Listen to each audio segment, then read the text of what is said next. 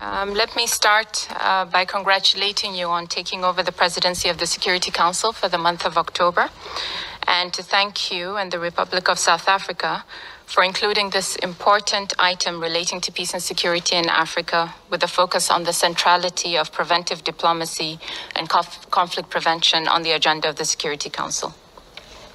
I would also like to thank the Secretary General and the briefers for their enlightening briefing, and particularly on highlighting the role of women in preventive diplomacy and how we can leverage off the platforms and initiatives to promote better engagement. Mr. President, the contemporary threats to peace and security in our continent, and indeed globally, are so complex and interconnected with broad consequences that no single organization alone can manage to provide the appropriate solutions. Consequently, the scale and complexity of the challenges we face today require the harnessing of the collective efforts of all our stakeholders. In this context, the centrality of preventive diplomacy as a peacemaking tool becomes indispensable in our peace efforts. Today's debate is therefore all the more relevant because preventive diplomacy and conflict prevention remain a strategic priority for all of us.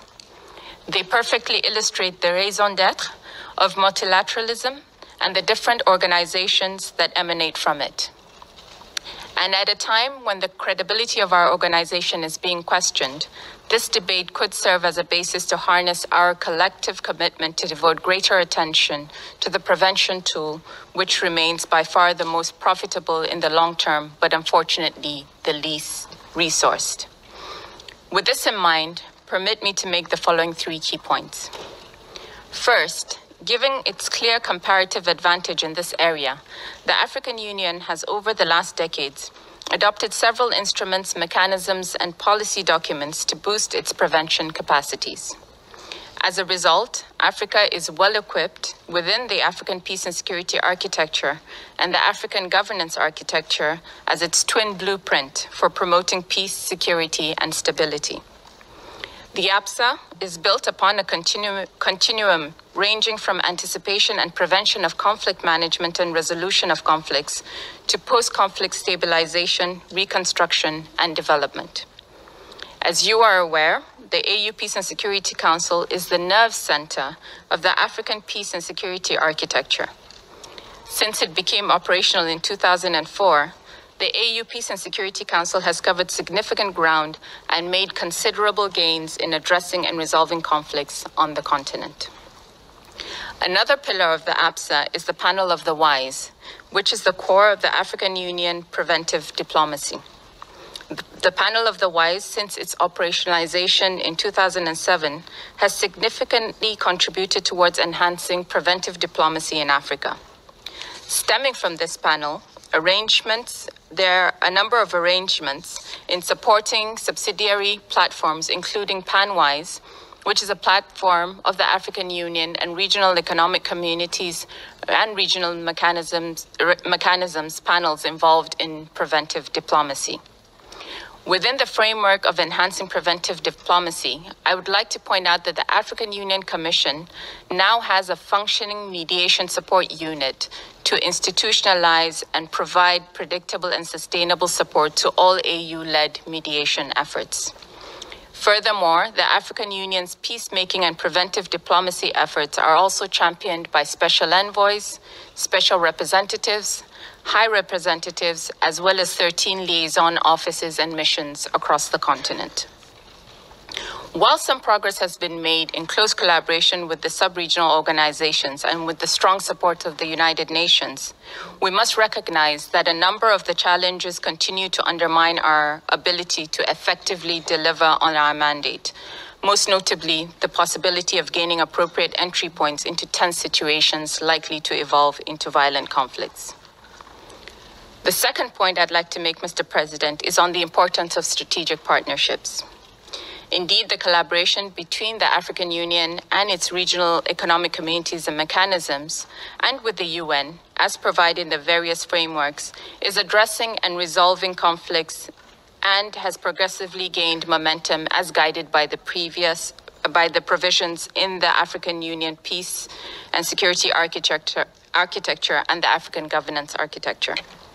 The joint UN-AU framework for enhanced partnership in peace and security, signed in April 2017, is premised on the growing recognition that stronger partnership between the African Union and the UN is a strategic necessity in the process of responding early, coherently, and decisively to prevent and manage conflicts in Africa.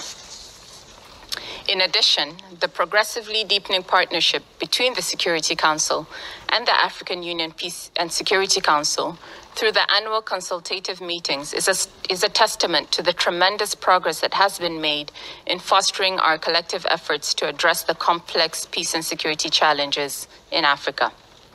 Close consultations between the two councils and the implementation of the joint UN-AU framework for enhanced partnership in peace and security is improving our shared appreciation of the challenges we are confronted with, and is sharpening our response tools, including through preventive diplomacy. Mr. President, I would also like to highlight that the AU Agenda 2063 envisions a peaceful, prosperous, and integrated Africa, which is consistent with the UN Agenda 2030 on Sustainable Development Goals. In line with the spirit of Agenda 2063, the AU is implementing its flagship project on silencing the guns on the continent. In this respect, I wish to commend the Council for its contribution to this effort by adopting Resolution 2457 earlier this year, in which, amongst others, it calls for the mobilization of the United Nations and its agencies to support the African Union in the implementation of its noble goal for silencing the guns in Africa by 2020. The results thus far obtained from this collaboration are quite appreciable, and you will agree with me, Mr. President, that only by pooling our collective expertise and resources together and leveraging our comparative advantages and working collaboratively can our two organizations realistically expect to have a positive impact on the ground. My third and last point is on the important role of including women and youth in peace processes, which cannot be overemphasized. It is only by ensuring that they are part of not only the decision-making roles in conflict resolution, but also in mediation, including in the implementation of peace agreements, can we truly address the issues vital to securing sustainable peace. The AU Commission, on its part, has created platforms for the empowerment of women in peace and security, such as FemWise, which is a network of women mediators. This network has attracted many young women mediators, a good number of whom have been trained and are being deployed to some conflict and post-conflict areas to accompany the political processes in several countries. In addition, our efforts to enhance women's participation and leadership through the African Union and the United Nations, we came together to help launch the African Women's Movement, called the African Women Leaders Network, AWLIN, in June 2017. The African Union has also recently launched the Initiative of Youth for Peace, which aims at empowering youth and engaging them in peace processes in the continent. In this regard, the chairperson of the African Union Commission has appointed a special envoy for youth, a young lady with the necessary experience and commitment, who addressed the Council recently. We're also undertaking regional consultations with African youth in order to further enlist their efforts towards building peace on the continent. Mr. President, in our endeavors, we're always conscious of the primary responsibility of our member states to prevent and resolve conflicts, as well as to protect civilians and promote human rights as provided for in the relevant African instruments and international law. This being so, I would like to highlight to this meeting the launch of the Grand National Dialogue in Cameroon, dedicated to finding an internal national solution to the crisis affecting some parts of the country. We welcome this initiative because we are convinced that local initiatives driven by people stand a better chance of reaching a lasting solution in a spirit of compromise for the preservation of peace, stability, harmony, and national unity.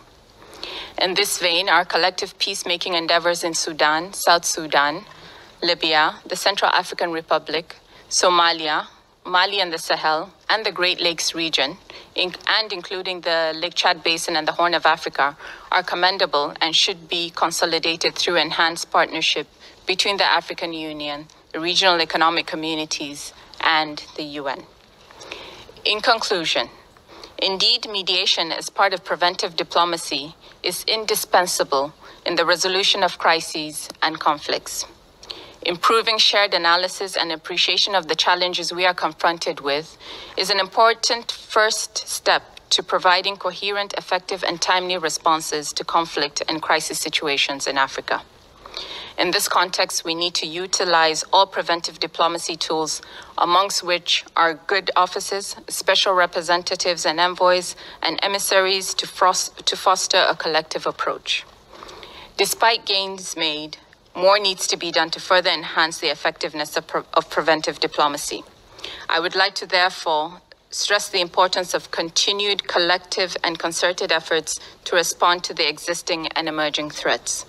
The relevance of partnerships and the collaboration between governments, civil society organizations, and the private sector, as well as the sustained engagement of all stakeholders, including women and youth, in the decision-making processes relating to the promotion of peace and advancement of socioeconomic development.